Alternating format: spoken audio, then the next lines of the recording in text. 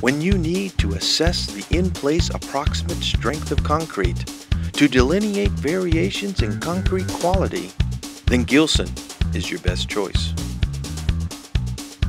The Gilson HM-71 Concrete Rebound Test Hammer quickly provides reliable estimates of in-place concrete strengths for testing concrete 4 inches or more in thickness with a maximum particle size less than or equal to 1 1/4 inches, allowing for rapid assessment of large areas to delineate any potential problem spots. This reasonably priced alternative to the original Schmidt model is made in America and meets published specifications including ASTM C805 and BS 1881-202 standards. This rugged rebound unit can determine a concrete's approximate in-place strength between 1450 and 9000 psi.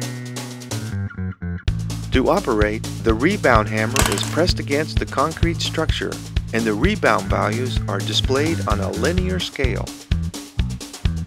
These values can be converted to a compressive strength estimate using correlation procedures outlined in the American Concrete Institute's publication 228.1R, or to relative strength values using the conversion graph affixed to the hammer.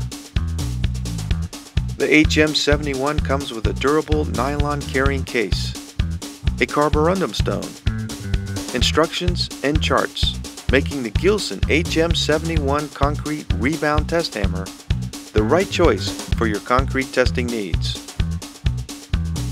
With Gilson's complete family of concrete testing equipment, offering a wide range of performance, features, and capacities, Gilson has the right equipment for your accurate concrete testing needs.